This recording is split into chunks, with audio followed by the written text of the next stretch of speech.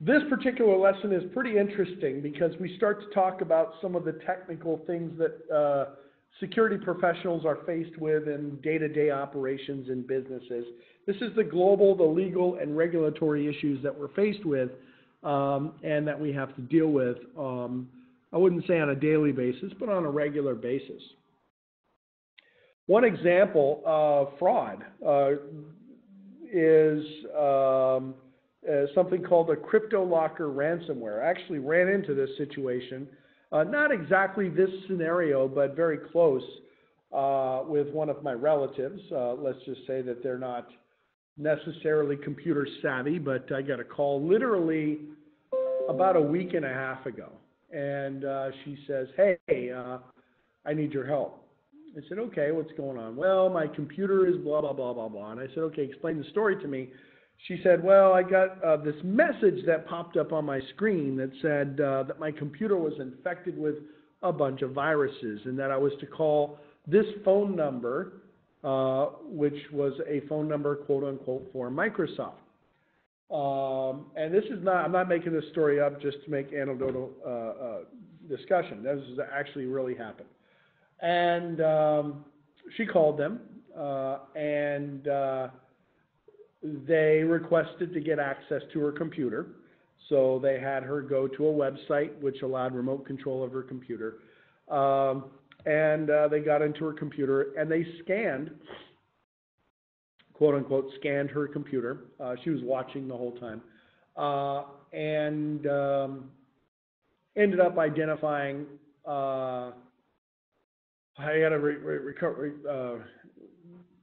identified over 50 different viruses, whatever it was, whatever they found. And then they said they would clean those viruses, but it would cost $10 a virus or something like that. It was a really strange conversation, but I completely believe it because this happens all the time. So I guess they said basically we'll clean everything off. It'll cost you $10 a virus. Here's, you can see on the screen, there's 50 viruses, so we need $500, right? And at that point, she decided, well, no, I'm not going to do that. This doesn't sound right. Something sounds fishy. And so she said, you need to log off my computer. She didn't know just to turn off the computer at this point. You need to log off my computer.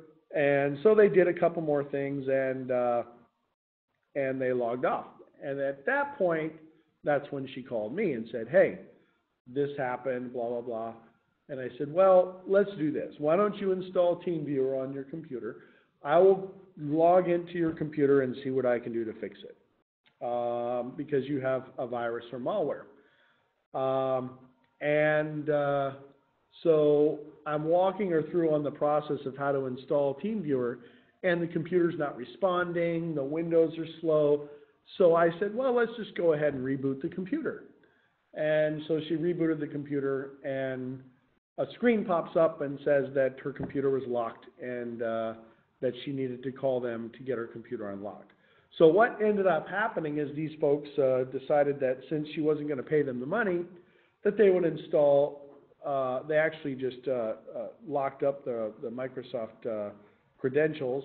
I forget the specifics, but it was a pretty easy fix with the registry and all that. But basically, they took her computer hostage and said, you know, if you're not going to, we're going to get your money one way or another, right?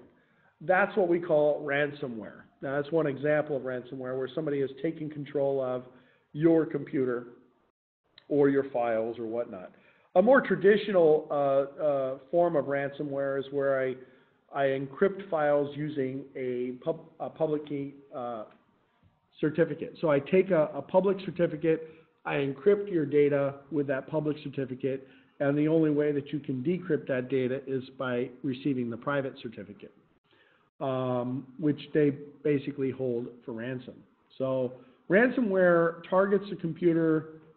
Typically it's Windows, although I've heard of scenarios where it's more than Windows, but it's a virus, right? It gets propagated with attachments, infected attachments or whatnot, or a botnet, and it encrypts all of the data on your machine with an RSA public key cryptography.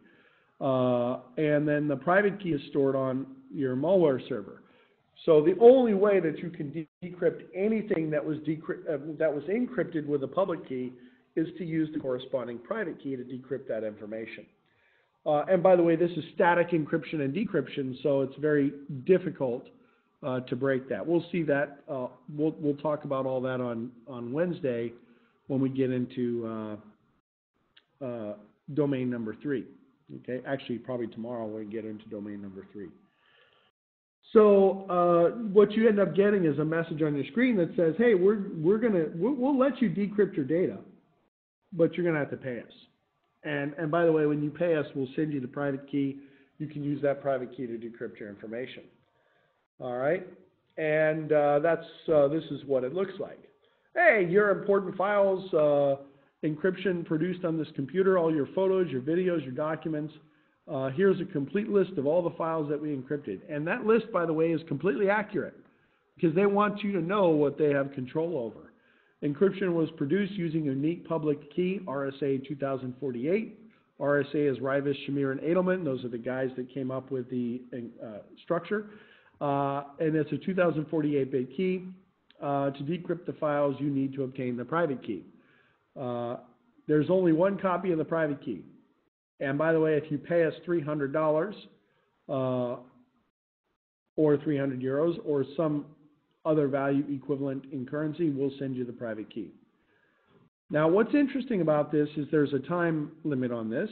So you have 71 hours, 59 minutes, and 33 seconds left to comply. And what else is interesting about this is that they're actually totally legit. They actually encrypted your data. You have no control over that. There's no way to recover that data without the private key, unless you have a backup. And if you pay them, they will most likely send you the private key because they don't want to get a reputation of not honoring their commitment, because then people will simply not pay. So it's a pretty interesting concept. We've seen customers affected by this, and the recourse is simply to pay, because they don't have adequate backups of their data. They don't have, they can't recover their data otherwise, and the cost to mitigate the damage without paying the attacker is far outweighs the cost of simply paying the attacker. Very, very interesting concept. Another one is a child pornography scare. This is also a virus that gets spread through infected websites or files. It locks your computer and it displays a federal warning, law violation. Depending on where you live, it will have the different federal agencies for that particular nation state or governing body. There's child pornography embedded in the message. And then the whole point, again, is to extort money from the individual. Now, the interesting concept of this, here's a picture of what that looks like. Your computer's been locked. The illegal content, 414 megabytes of photos and videos, were automatically classified as child pornography. All right? And then they cite all the different laws and regulations. They even give you pictures, thankfully they're blurred out here, pictures of what's supposedly on your computer. Now, that might not actually be on your computer, or it might be, although I haven't seen this before, it might be installed on your computer through the use of a Trojan or a virus, but most likely it's not really there, but your computer screen is locked. Now, it's interesting that the FBI, the Department of Justice, the NSA, they will take MoneyGrams, right? Because that's how they solve criminal activity. They accept MoneyGrams, right? But people actually fall for this. They actually pay, and it's a scare tactic, right? I haven't seen this one before. I've seen the ransomware. This could be effectively another form of ransomware with a little bit of a different flavor or twist to it, but I like how they have the little icons here. give us your wallet and your credit card, and we'll unlock your computer. So trying to make it as easy as possible. So interesting concept. Another type of ransomware is the Citadel ransomware. Very, very similar to what we've already looked at, and it's, you know, basically the same concept, right? Your computer is going to get locked. You're going to get some sort of a message from your governing body or, you know, regulatory body, whether it be the police or the FBI or whatever. Again, referring to copyrighted materials, child pornography, and what's interesting in this case is they might even go one step further. Here, they might actually activate the webcam attached to your computer. And all of a sudden you're looking at this message and you're looking at your face on the screen. That can be disconcerting to grandma, right? Obviously, something that is, well, can really scare somebody, all right? Obviously, the way we protect against this, we make sure that we have all the necessary technical controls in place to ensure that we don't get infected with this information in the first place. All right. This was the situation that I described, fake or rogue antivirus software. So you're either tricked into purchasing some sort of antivirus application, or you're tricked into calling a number to give somebody access to your computer. And I'm sure you guys have heard of this one before. You get those pop-ups. The pop-ups indicate a link where you can purchase software. And by the way, this is a virus right here. But the fake or rogue antivirus software looks completely legitimate, right? I've scanned these files, and these are viruses on my computer. These are warnings. So you click clean my computer, and then you get directed to a website to purchase software. Or it could be, potentially, and this is often the case, where you're directed to a site where you can download a free quote-unquote cleaning tool, but that quote-unquote cleaning tool has a virus in itself, or it's a Trojan that allows some command and control server to take control of your computer to participate in a botnet or something to that effect. So, you know, when you're dealing with the social aspect of security, these are the types of things that we as IT folks kind of always just assume aren't real. But to a layman, to a non-IT person, these can seem very real. And it happens all the time. Countless times I've dealt with individuals that are not necessarily technical. This looks very technical, it looks very legitimate, so they try to comply with whatever's being stated on the screen or whatever. Cybercrime makes up 1/3 of all crime globally. I'll bet you that number is even higher today. Significant part is child pornography and piracy. I would say piracy is probably the biggest part. Other acts of crime would be trying to steal identities, steal assets or individual intellectual property components or whatnot. So that would be a crime against confidentiality. Integrity, possibly, accessibility of computer systems.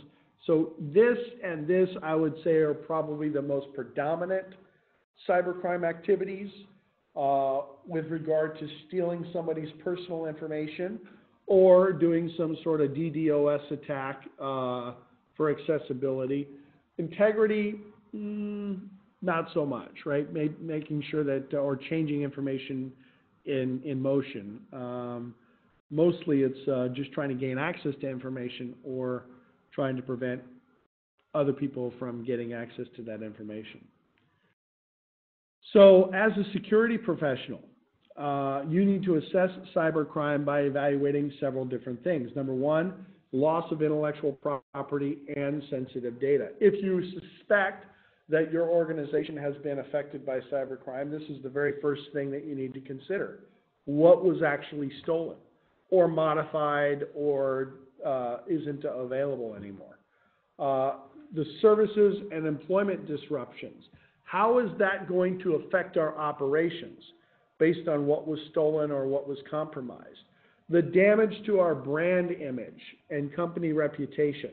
This is your C-level guys. They're really going to be concerned about that damage to brand and company reputation. But so as a network engineer or as an information assurance individual, even though you might end up being the one fired because of the incident, ultimately it's the stakeholders, the shareholders, and the CXOs that are going to be concerned about that. What are the penalties resulting in financial loss? Organizations can be fined for disclosing personal information or not acting with due diligence, or individuals acting with due care. So if there's some sort of negligence, there can be fines or otherwise other related components. The cost of countermeasures and insurance. So this would be, these last two bullet points would be kind of a condition that we want to look at, right? We want to identify countermeasures that we can implement, insurance that we can buy, what's the cost of mitigation, et cetera, and cost of recovery if data is lost. This is post, right? This is all post information. What do we do after the fact? All right. U.S. organizations experience thousands of cyber attacks each year at a cost of about $11.6 million. I would say that number is probably very, very low. It's hard to quantify, but I'd say that number is pretty low. Okay.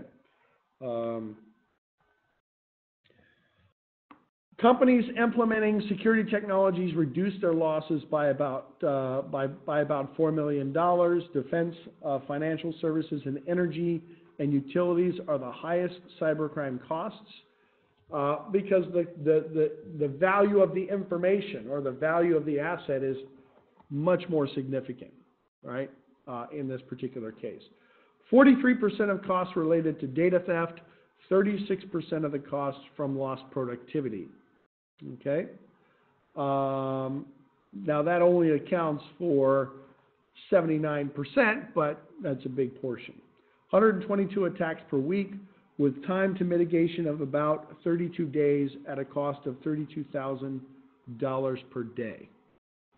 55% of annual cybercrime is from denial of service, web-based attacks, or inside facilitated attacks. Meaning that somebody in the organization that has escalated privileges or a disgruntled employee or whatnot has provided access to information.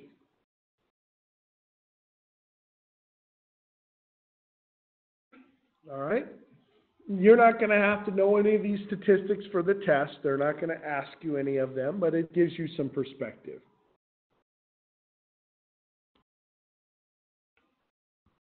Intellectual property is a legal term that refers to creations of mind, meaning,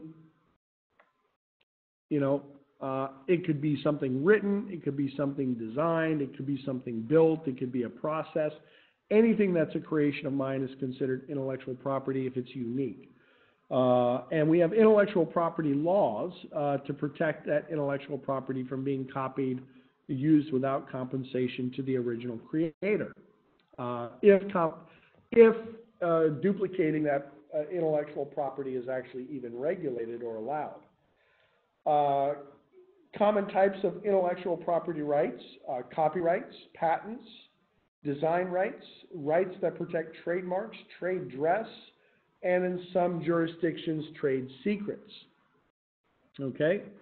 There is a difference between, say, a trade secret and a patent. What's the biggest difference between a trade secret and a patent? patents are published, and they're protected for a period of time, meaning that after that period of time is expired, it's no longer a protected entity. Others can copy it, others can use it. Whereas a trade secret is never published for the purposes of keeping it secret. However, it's also not protected generally under law. So if somebody identifies that trade secret, like the formula for Coke or the flavors that Kentucky Fried Chicken uses in their batter mix or whatever, somebody can duplicate that without being prosecuted. Okay?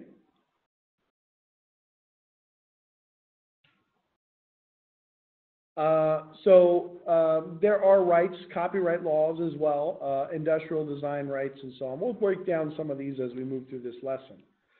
Intellectual property rights are a form of property. And it could be, well, generally speaking, it's intangible, right? Intellectual means created from the mind. So it's not necessarily,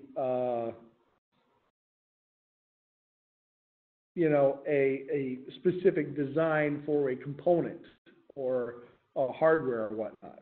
Intellectual property is divided into two categories.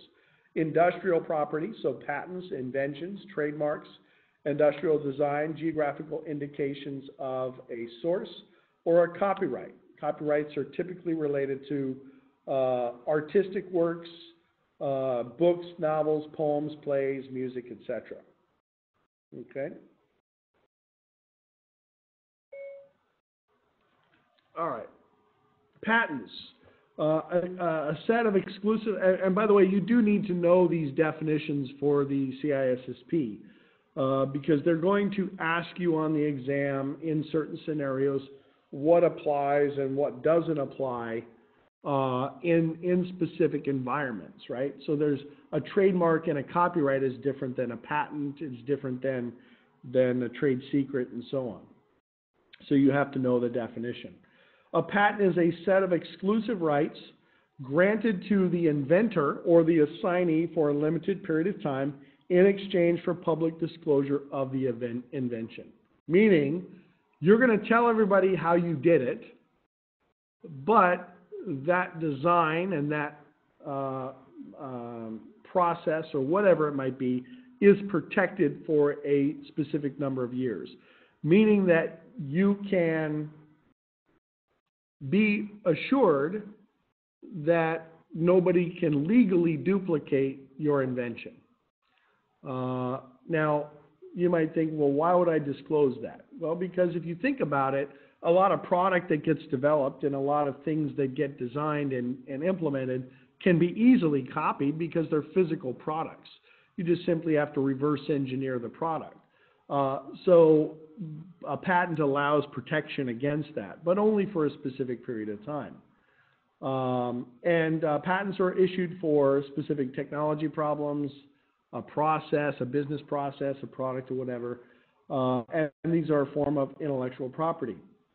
Now, in order for a patent to be accepted, it has to have patentability requirements, the novelty of the item, the usefulness of the item, the non-obviousness of the item. Putting a handle on a bag with two clips is not unique, right? That's something that everybody does. So it doesn't become, it's not a non-obvious solution to a problem, okay? But having a patent excludes others from utilizing that invention for a period of time. Well, no, that doesn't really, right? Patent infringement happens all the time. Some organizations, I was just watching a story, and this, again, I'm not making this up. I literally saw this report the other day. A clothing company, it's amazing to me how this can even happen, but a clothing company in Los Angeles, a clothing boutique or a store, sells really high-end merchandise for like cut rate prices, 80% off, 90% off, whatever. We're talking about pairs of jeans that cost $1,500 normally, and they're selling them for $500 or whatever. But it's all fake. It's all fake merchandise. And the police know this. The organization knows this. They've been prosecuted several times, but they still stay in business. Although I do think that they finally shut them down. But and they've been fined and they've been penalized, but they've never been jailed, right? So there've been civil recourse for their discretions. They've been sued by other companies and whatnot for infringement on their intellectual property, but they still maintain their business. So the reason why I brought that up is it says it excludes others from utilizing the invention over a period of time. Well, it doesn't. It doesn't exclude anybody from doing anything. However, it provides you protection when somebody does that. Right now, a patent is intended to exclude others, but because the invention is published, anybody can still duplicate it. Okay? This is generally very easy to do when you're dealing with organizations or companies within a specific nation, state, or region. But when you start to cross borders and boundaries for countries and continents, it becomes exceedingly difficult to enforce these regulations. It's amazing, right? I won't say it, but the Chinese, right, have a tendency to, duplicate a lot of intellectual property that has been invented or created in the United States. We see it all the time. And these companies operate basically above the law because it's very difficult to enforce these laws across national boundaries. So the World Trade Organization has the trade-related aspects of intellectual property rights agreement that allows patents to be protected across these boundaries, across these continents and countries. But again, just because a regulation exists, just because laws exist, doesn't mean that they're going to be abided by. In a lot of cases, organizations simply accept that risk, right? They duplicate product, or they steal intellectual property rights and designs because the fines and the result of their illegal action is far outweighed by the profit and the margin and the sales that they make, right? Because most of this is driven based on sales. So yeah, okay, I'm going to get fined $100,000, but in the meantime I'm going to make $10 million. So yeah, of course I'm going to do it, right? Why wouldn't I? So it's a tough thing to prevent. Trademarks and copyrights. A trademark is a recognizable sign, design, or expression which identifies products or services of a particular source from others. It can be an individual, a business organization, a legal entity, a name, a symbol, a color, a sound, a product, shape, a device. The thinQtank name and the thinQtank logo are trademarked, right? Now, there's a couple of different types of trademark. There's what we call a registered trademark, which means that you've gone through the process of going to the Patent and Trademark Office and submitted a proposal to register your trademark, which means that it's protected for 10 years, and then you can go re-register it after that 10-year period. Or you have just simply a TM, a trademark. This is a non-registered value, meaning that you're identifying this as a trademark, but you haven't gone through the process of legally registering it as a trademark. Make sense? And this is perfectly legal. If you don't want to go through the expense of actually registering a logo or a symbol or a sound or whatever, you can simply tag it with TM. Now, what the goal of that is to protect your property.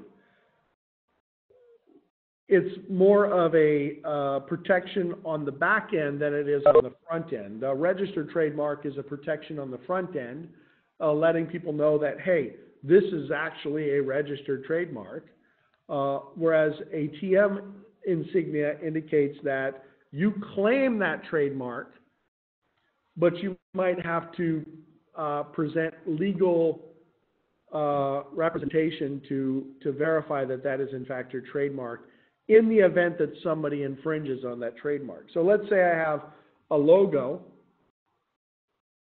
right, and I've got a little TM next to my logo. Didn't draw that very well. Let me just draw my logo here, and here's my little TM. First of all, you can't just simply trademark anything you want. And by the way, the act of trademarking is actually nothing. You're not actually doing anything to trademark something.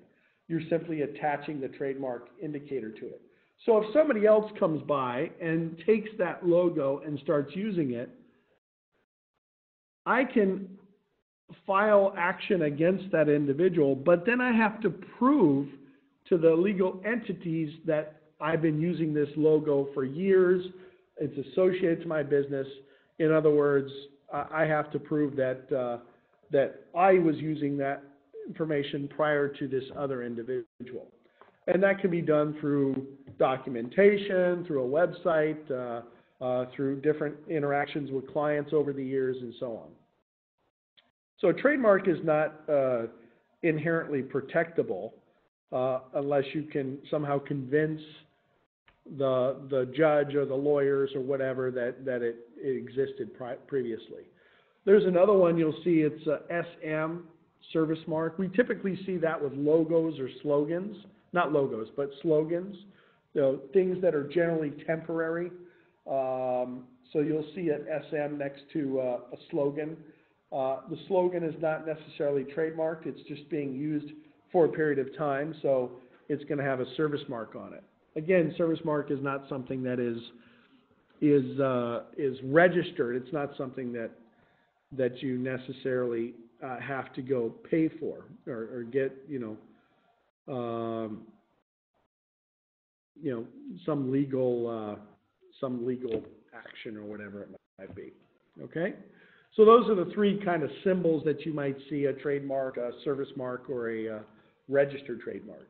Copyright, legal rights are created by law of the country that grants the creator of the original work exclusive rights to use or distribute for a limited time.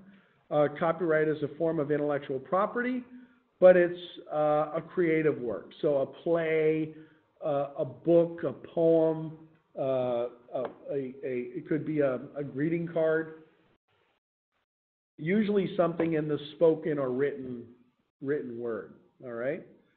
Copyrights are also, well, they can be, you can go through a process of copywriting information legally, or you can just assume the copyright, right? So you can place the copyright symbol on your document and say, okay, this information is copyrighted, meaning that I'm claiming to be the owner of this information and you cannot duplicate it without my consent.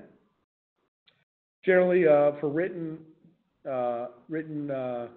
works, that copyright is the author's life plus 50 to 100 years beyond that, at which point you can then duplicate it, all right? It's kind of a gray area, but you get the idea. Trade secrets, formulas, practices, processes, designs, instruments, patterns, commercial methods, compilation of information not generally known or reasonably ascertainable by others. Wow, okay. How about the Coke formula, right? That would be a trade secret. Trade secrets are not patents, and patents are not trade secrets because patents are published and well known, whereas trade secrets are kept very secret. Business obtains economic advantage over its competitors through that knowledge, and this is what we call confidential information or classified information. Okay, and then we have licensing as well. Licensing is generally related to software, although copyrights can be applied to software as well. It's funny that they mention this. Every $2 of software that's purchased, there's $1 of that that's pirated, all right? And then we have different classifications of software: freeware, shareware, commercial, and academic. All of them have acceptable use agreements that they're tied to, you know, what is supposed to be acceptable use for that particular intellectual property. Okay? Now, organizations are responsible for ensuring compliance. If you're out of compliance, you can face generally civil action, not usually criminal action, unless it's extremely malicious. If you're actually copying and duplicating and distributing software, you could face criminal action. But if you're simply using software outside of the bounds of whatever licensing agreement, end-user licensing agreement you've established with the vendor, then you can simply be sued or fined or have to pay that vendor a specific value. All right. Import and export. The 1970s, we saw a big change. It brought all these new controls for export of products, technology, and information. The International Traffic in Arms Regulation. That's going to control the import and export of defense articles. You know, we see that with weapons, right? You know, because we have this kind of exchange of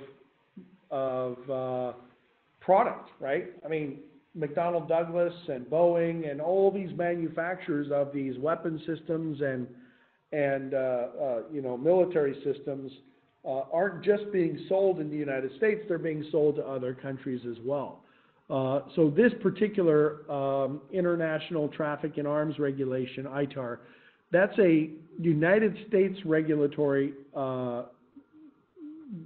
body or regime, I guess you could say, that's going to restrict and control the export of defense and military-related products or technologies with the sole purpose of protecting or safeguarding U.S. national security interests as well as U.S. foreign policy objectives, right?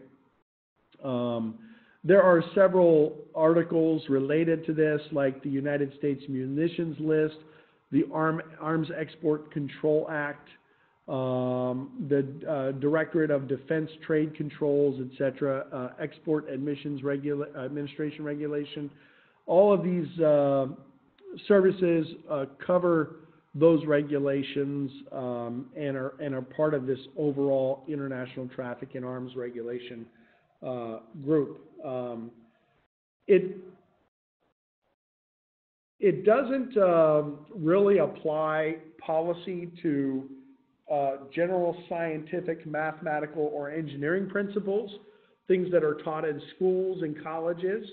And it doesn't apply to general marketing information, basic system descriptions, or broad interpretations of systems. It's more related to specifics, right? And it changes over time. For example, 1996 to 1997, strong cryptography was actually prohibited from being exported outside of the United States. And then we started to see space systems that are incorporated in this as well. In fact, there was a case against a company called L'Oreal in the mid-90s, where they were trying to launch a satellite, and I guess somehow it failed. I don't know the specifics of it, but they were charged with violating the Arms Export Control Act as part of this ITAR because of how they were handling the satellites in their launch vehicles and how it wasn't necessarily protected. So This is specific to U.S. manufacturers, exporters, any kind of broker of defense articles or defense services, etc. It involves the regulation of export to foreign military individuals, warehousing and distribution of information, and so on. All right.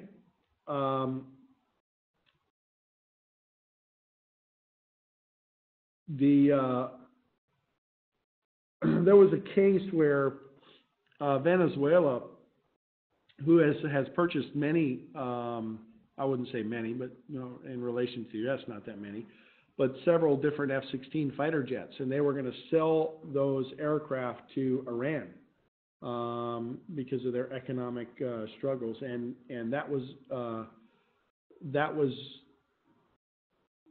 restricted by the retransfer restrictions in ITAR. I don't know how they actually ensured that was not taking place, but as far as policy goes, it was restricted under that policy. All right. You can really get bogged down with these individual regulations if you start to kind of get involved with a lot of these different regulations, but they don't always apply to every business or every entity, so it's not necessary that you understand all of them. Right? The Export Administration's regulation, this is administered by the Department of Commerce, EAR, and it regulates the export of dual-use items, what we call dual-use items. These are any kind of goods related to technology, the data itself, technical assistance, anything that's designed for commercial purpose, but could have some sort of military application, right? Computers, aircraft, pathogens that are being developed for research or whatever would fall under this this Export Administration regulation that's managed by the Department of Commerce. There are basically 10 different categories that fall under this. Nuclear material, of course, would be one. That's very important. Anything that has to do with nuclear, right? Facilities, equipment, material itself. Microorganisms, toxins, chemicals would fall under this category. Processing of materials, enriching uranium, for example, or developing different weapons of mass destruction. Electronics and computers would fall under here. Telecommunications and information security components would fall under here. Lasers, sensors, avionics for airplanes, navigation components for airplanes, marine components, propulsion systems, space vehicles, all of this falls under that category. All right. I only listed a couple of those categories here, but those are several others.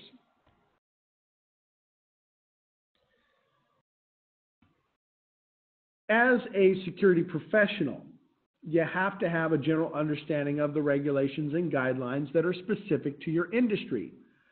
So what is the nature of the technology and how should it be classified? We're talking about the technology within your organization. What is an export or a deemed export, right? Is it excluded? Is it public domain? Are there restrictions on the publications of the scientific data or the technical data related to this technology? Are there restrictions placed on the research based on federal funding? Meaning that, okay, we're now being funded by the government, which means we now fall under a different umbrella of regulation because the government likes to control what they're purchasing and how that information is accessed. All right. So, and all those concepts make sense.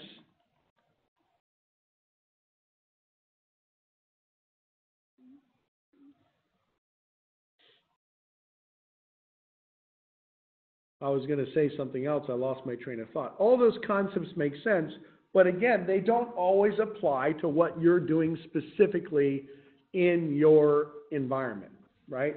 And so you really have to, and this is the challenging part for information assurance individuals or security professionals, is defining what category you fit into. Because a lot of your directives, a lot of your policies, your risk assessments are going to be based on those categories.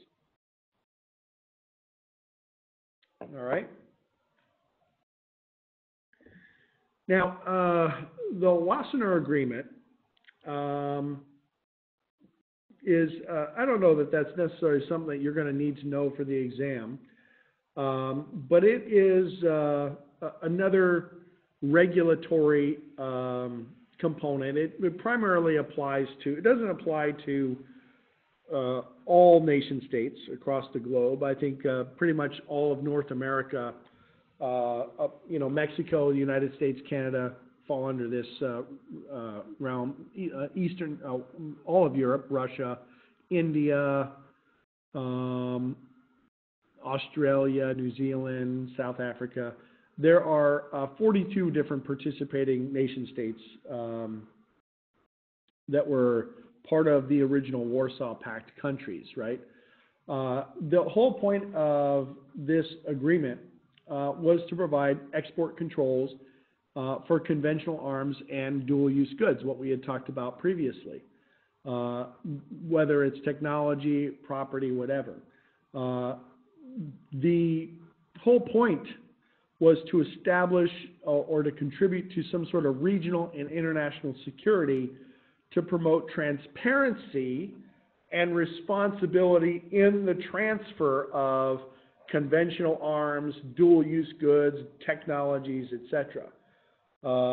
Remember, dual-use goods and technologies are anything that's kind of classified as technology that can be used for both peaceful and military functions.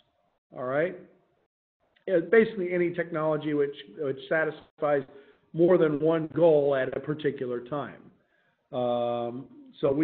These are technologies that can benefit civilian or commercial interests, but they can also serve military purposes. That's what, by definition, what dual-use goods are. The whole point is to prevent destabilization of the globe, right? The whole concept that we all have to work together. The states that are participating in this agreement incorporates the components of the agreement in their national policies. So the whole idea is that we're ensuring that the transfer of these dual-use good items don't contribute to the development or enhancement of military capabilities which go against whatever the goal is or the objective is. I think you guys get the idea, right? One of the things that's interesting about this, I was reading about this a few months ago.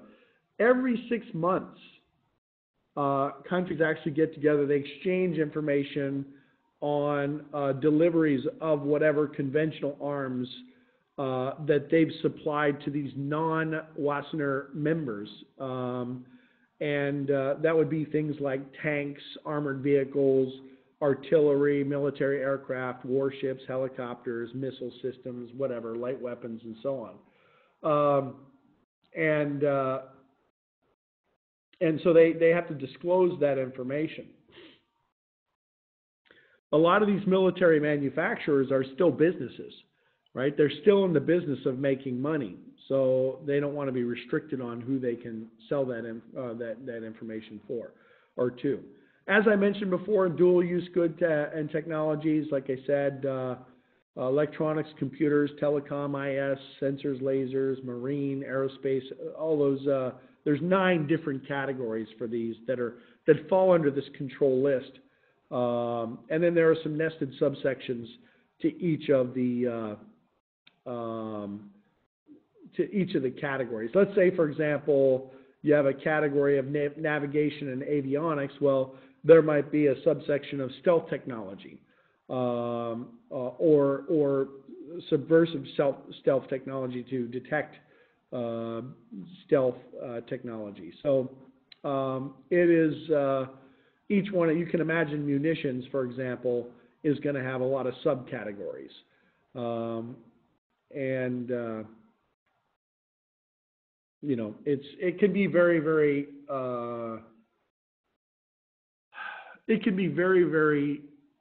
detailed. All right. So the United States, the UK, Switzerland, Spain, Romania, New Zealand. I mean, there's like I said, there are 42 participating states in this agreement. Okay. Mostly the European Union states. I guess the ones that kind of stand out, they're not NATO members, they're not part of the European Union, would be like Russia, Mexico, Japan, India, and so on. So, all right. Again, you're not going to have to know the specifics. You're not going to be required to know who's participating, etc. But you need to have a general understanding of what the agreement is, because on the test they might reference it and say the Wassenaar Agreement, blah blah blah blah blah, and you have to understand what the purpose of that agreement was. All right. Trans-border data flow, very important as well, right? Cross-border commerce happens all the time today. Data gets transferred between servers and networks, particularly now that we're dealing with cloud solutions. So we have to have biometrics integrated into access components like identity cards, passports, travel documents. Those are going to leave data trails, right? The RFID in your passport or your driver's license, whatever. So there are some privacy concerns related to having the ability to track and detail individual movements. All right. But the whole idea, of course, is to provide additional security with the concept that more information is good, and it falls under that realm of, well, if you're not doing anything wrong, you shouldn't really care about whether or not somebody is tracking your movements. But you know, that's a slippery slope, right? Organizations automate and outsource processing personal information of customers and citizens. Of course, relying on third parties to process that information obviously brings up additional security concerns, because now you're transferring risk of that information to another entity. RFIDs, unified communications, web logging, geo-tracking, all of this technology leaves data trails. All right. Government agencies monitoring individuals more closely blurs the boundaries of information rights. This is what I was talking about with regard to patent infringement and intellectual property rights infringement. It becomes extremely difficult with this global economy and the ability to move from nation state to nation state. It becomes exceedingly difficult to protect individual rights, because every country, every nation state has their own method for protecting those rights. So that is definitely a challenge. All right. Personally identifiable information, often stored online, increases the focus on collection, use, retention, and destruction of that information. Very, very important, right? And a lot of regulations and a lot of standards are used today to incorporate that. Regulations and laws can be wide sweeping or generic, which is a horizontal enactment. Think of, you know, looking across the horizon. That's a very wide view, very geographically dispersed view, or industry-based. Verticals, right? And we talked about this in the previous lesson. In healthcare, we've got HIPAA compliance. In the financial sector or the business sector, we have Sarbanes-Oxley. In the financial industry, we have PCI DSS compliance and so on. As a training company and as an IT consulting company, I don't care about HIPAA compliance because I'm not handling medical records or personal information in that regard. We must protect information and balance businesses, government, and academic or research needs to collect that information. Everything today works based on having information. So there is a need to collect information. It makes it convenient for things to occur. It gives us the ability to provide enhanced services to customers and clients. But at the same time, now that you're the custodian of that information, you have a certain responsibility of protecting that information. So it's not as simple to say, let's just go ahead and not collect the information, because that's not conducive to what we're trying to accomplish to make our lives easier or better. But you have to balance the need to collect that information with how you protect that information. You have to understand the basic privacy principles and guidelines and privacy regulations. We've seen that bullet point a few times. As a security information officer, you need to understand the regulations and privacy principles that apply to you as a business.